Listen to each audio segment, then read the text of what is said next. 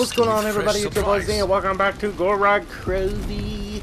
Now, I just wanted to show you guys, I don't know if a lot of you knew this. I haven't seen any videos on it, but I haven't really looked it up, so it's kind of one of those things where you probably know this, maybe not. I don't know, I just want to share it with you. But if you notice, when you finish one of your quests, you get the option of getting a Pack-a-Punch weapon. Now, I don't know if a lot of you guys knew this, but you can actually, as you'll see in the video, you can actually just keep re-rolling this weapon until you get the gun you want, which is freaking amazing. So yes, once you get this Pack-a-Punch gun, you just keep going back until you actually find a gun that you want. And I'll show you here in the video.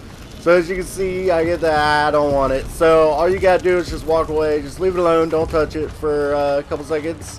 I think it's like 20 or 30 seconds, something like that. I don't know. But you just walk away, just chill, hang out, whatever you want to do. Come back, and then you can actually re-roll it again, as you'll see right here.